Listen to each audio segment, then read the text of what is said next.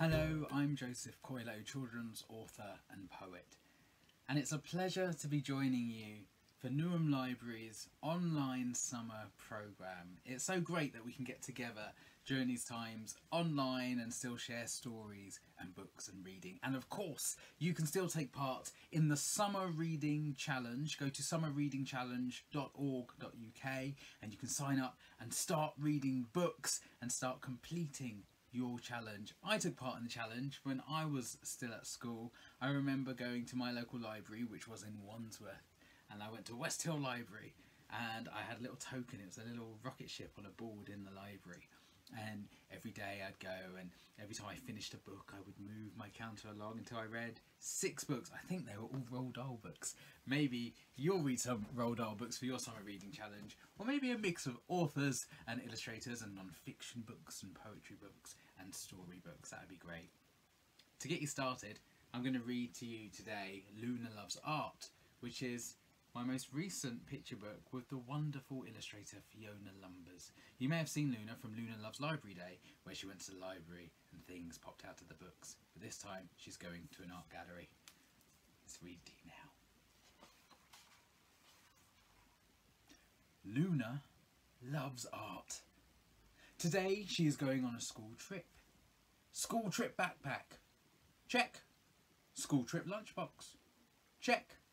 School trip instant camera. Click. And here's Luna with her dad getting ready to go on her school trip. I love the works of art he's got up in his front room.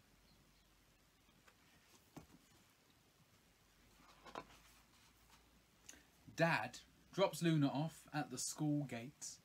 Miss Rosa is waiting with the register. Luna's mum is a parent helper. Finn is alone. Here's Luna waving goodbye to her dad. Here's little Finn feeling alone. I love that playground, love the mural in the background. Here's Luna's mum, who's a parent helper today. That means she's going to help out on the school trip. Today the class is going to the art gallery. The whole class is excited. The gallery is the biggest building Luna has ever seen. But Finn doesn't care. Finn is looking down.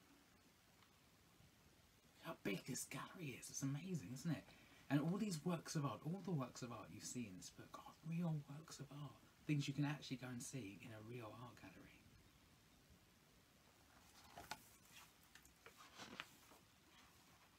They start off in a huge room full of amazing things, full of colour, full of shapes. Look at all the art, says Luna.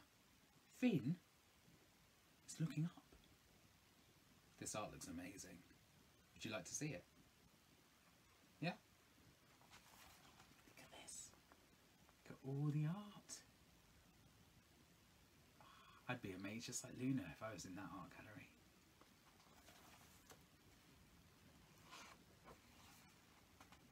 Miss Rosa takes the class to the Impressionist and Post-Impressionist room.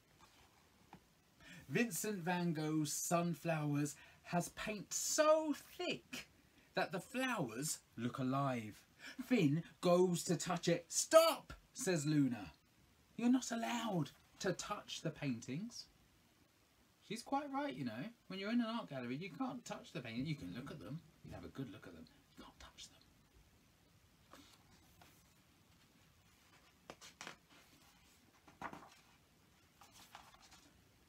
Miss Rosa hands out some clipboards, paper and pencils. Luna does a sketch.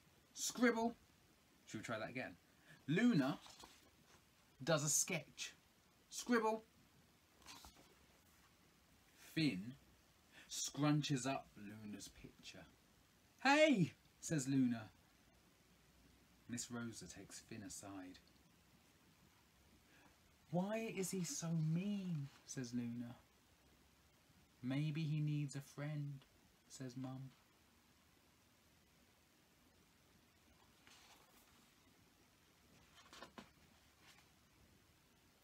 Miss Rosa takes the class to the abstract paintings room. Casimir Malevich's black square is all edged black and cracked. A nighttime robbed of stars. A phone waiting to ring. Finn's mouth is open. Do you want to sketch with me, Finn? Says Luna. Finn is silent. Have a look at this. Casimir's black square. Very famous painting.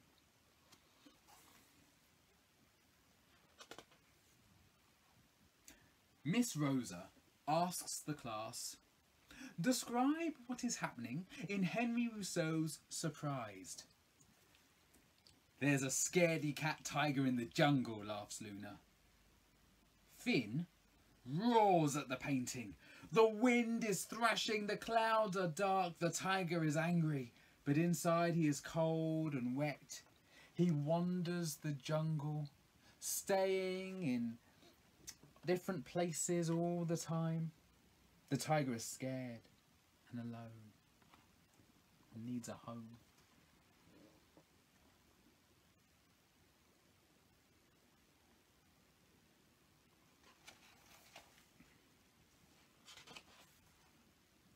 Mum leads Finn to a quiet corner. Luna follows.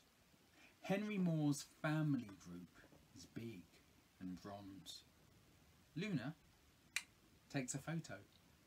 Click.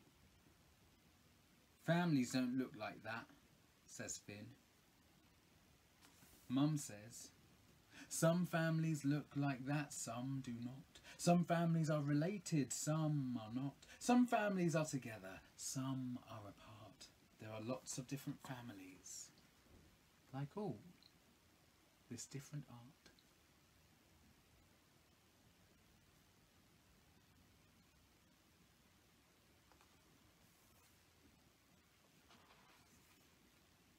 Miss Rosa takes the class to a dark room, full of lights and sounds. We can touch the art, beams Luna. It's incredible, shouts Finn. Everyone looks different under the pulsing lights. One big colourful family. Luna takes a picture. Click. And look at this page. It's got shiny bits on this page. Ooh.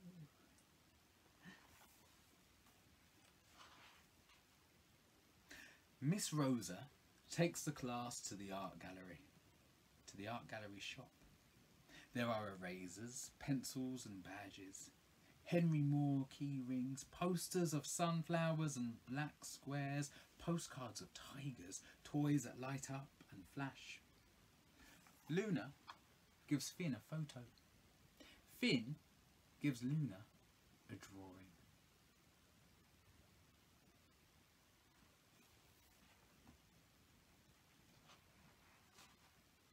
Luna and Finn laugh on the bus back to school, take photos of the sights and talk about the art they remember. Luna and Finn love school trips. Luna and Finn love art. The end. And at the back of the book, actually at the back and at the very, very front, there's more information about all the wonderful works of art that are real, that you can actually see in real art galleries. So if you want to find out more about any of the works of art you've seen in Luna Loves Art, you can find out the names of the works of art, you can find out the names of the artists and find out more about them. Well, I hope you enjoyed Luna Loves Art. I'm now going to read you some poems. Some poems from a very special collection of mine called Poems Aloud. Now, this collection of poems have been written for you to perform, for you to read out loud, because I personally believe that poems are best when they're taken off the page and read. So there's lots of different ways for you to read and share poems in this book, and it's full of fantastic illustrations, all done by Daniel Gray-Barnett. So I'm going to go over to the desk and share some poems from Poems Aloud. Hello, I'm Joseph Coelho, author of Poems Aloud, illustrated by Daniel Gray-Barnett. I'm going to share a tongue twister from this book. This book has loads of poems with lots of different ways for you to perform them. Tongue twisters are great for getting your mouth and your tongue all warmed up and ready to perform. See if you could say the lines of this tongue twister after me. Try twisting your tongue, then tuning your teeth. Try taking your tonsils from a tummy tickling thief. Try tasting your tears, then trumpeting your toes. Try taping your temper to the tip of your nose. How did you do?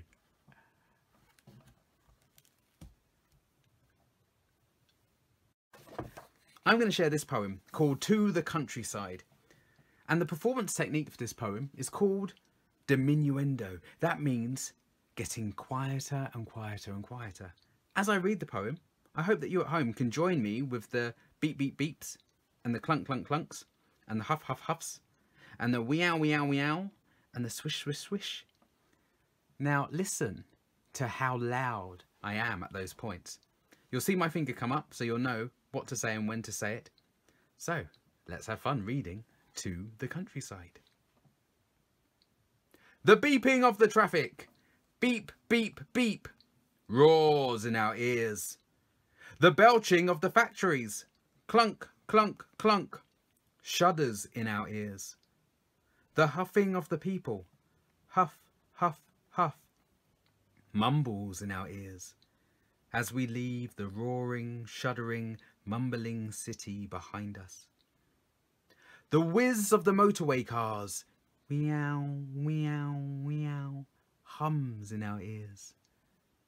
The whoosh of crops in the field, swish, swish, swish, plays in our ears. The pebble roll of the sea on the shore hushes in our ears as we play the hum of hushes, of noise no more, noise no more, noise no more, in the countryside. Did you enjoy that? Maybe later on you can write your own poems designed to start off loud and then get quieter and quieter and quieter. This poem, Turn the Radio Up, uses a performance technique called crescendo. That means it starts really quietly and gets louder and louder and louder. I'm going to read it to you now. Tiny click of the volume knob to turn the radio on. A hiss of whispered static. I can hardly hear my song. So I readjust the tuning until my song's a little clearer. It's just above a whisper, so I move a little nearer. The clicking of the volume knob turns my song into a shout. The thrumming of the bass I can easily make out. Twang, twang, twang, so I click a little louder until my song becomes a riot. The drums vibrating through my body and my body really likes it. Boom, boom, boom. Now come the vocals, and I really love this bit. So I click up the treble, this is the real deal, and now my song is singing, voice a booming massive sound. I start to join in, I imagine I'm roaring to a crowd. I'm screaming down a microphone, I am the ocean's throat. I'm clapping out the rhythm, I'm a banging with my boot. I'm bellowing the low bit, I make hurricane sound mute. Now the crowd is within me, painting the largest sound you've ever seen. A wall of ear-splitting symphony, a vocal Godzilla scene. We are a screeching melody, thumping reverberations. We are louder than crashing planets. We are the thunderous cry of constellations. Did you enjoy that? I got louder and louder and louder because that is what makes a crescendo. This poem has been written to be read slowly. It's called This Bear. This lumbering bear is old. This lumbering, bumbling bear has shuffled over rugged, imagined mountains, urged his bulk slow and strong, slow as geography, strong as tree growth, through the forests of his mind. This hulking brown bear, furred in shag pile, cloaked in dusty winter coats, sways to the tune of the camera flash, eyebrows worn smooth, his back is bald from sitting. This ungainly bear takes 2 dreamy steps from a cage bathed in decades of eyebrow fur, rusted with blood specks. He swaddles out to the first deep earth beneath his paws, the first thick wind through his thick fur, as his seasoned desires of water and wood and grass and stone roll out the colour of his imaginings. This heavy bear, this happy bear, this home bear sighs out to freedom. That poem was inspired by a news article I read about a bear that had been kept in captivity for most of its life, but was finally, thankfully, released to the wild. So it has a happy ending. This poem was written with comedy in mind, written to be funny. It's called Funny Fish. I live in the sea, I'm as sweet as can be, I'm a tiny little clownfish, but please don't stare at me. I'm tiny and pretty, colours all around my body, a beautiful little clownfish, living by a sea anemone. I have no enemies, I'm dressed to please, you see, a wonderfully fashionable clownfish with a flair for modesty. Here comes one to admire me, a handsome princely fishy, who appreciates a pretty clownfish. What has he got for me? His smile is so deadly, a handsome catch for me, just a modest pretty clownfish by her sea anemone.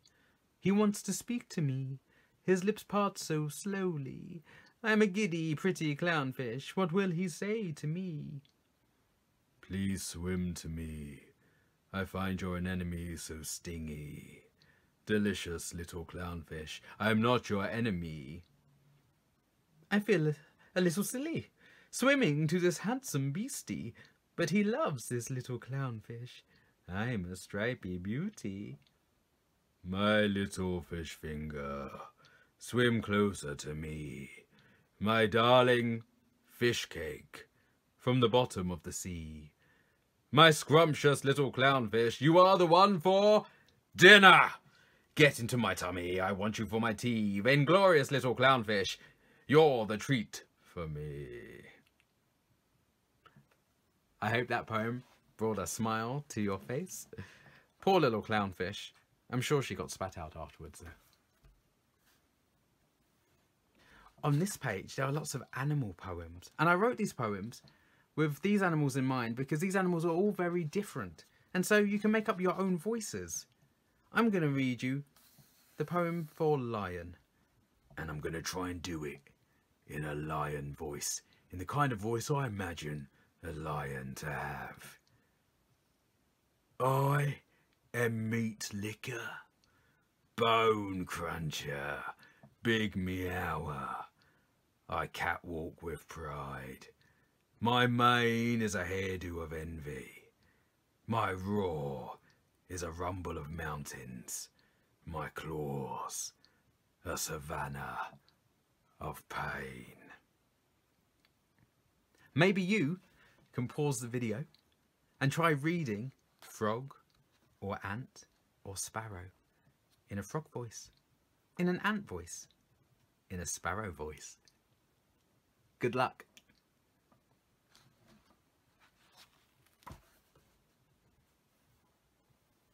This page has several poems, all of which have been written with different emotions in mind. And the idea is that you read these poems in the voice of that emotion. I'm going to give you an example. I'm going to read this poem for sadness. And I'm going to read it in a sad voice. When I'm sad, it feels like the sky is crashing down, like the oceans are rising, and the ground is swallowing me up. All is dark and cold. so that was sadness. I'll try nervous next. When I'm nervous, it feels like my heart is going to lightning strike out of my chest. Like my skin is raining, like my belly is a mudslide. It can be quite fun to think of emotions when you're reading poems. Why don't you pause the video now and try reading these different poems in the emotions. This one's for happy, this one's for angry, and this one's for excited. Try reading these poems in those voices. Good luck.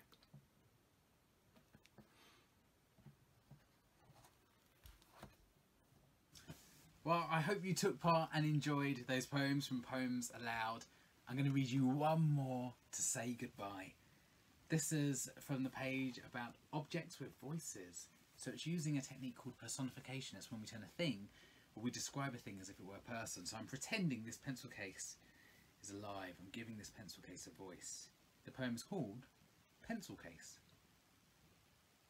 I love holding your dreamer markers, your thought spinners, the soft rubbed corners of your mistakes and the inks of your wins. I adore the notes you give me for safekeeping, the messages from friends, the saved sweet. I am happy to hold the edge of your sharpener, pleased to help you define your best ideas. I hope you have lots of fantastic ideas for poems and stories, and that you take part in the Summer Reading Challenge. Remember to sign up, summerreadingchallenge.org.uk. Get reading, get writing, get inspired with Newham Libraries this summer. Take care, and bye-bye.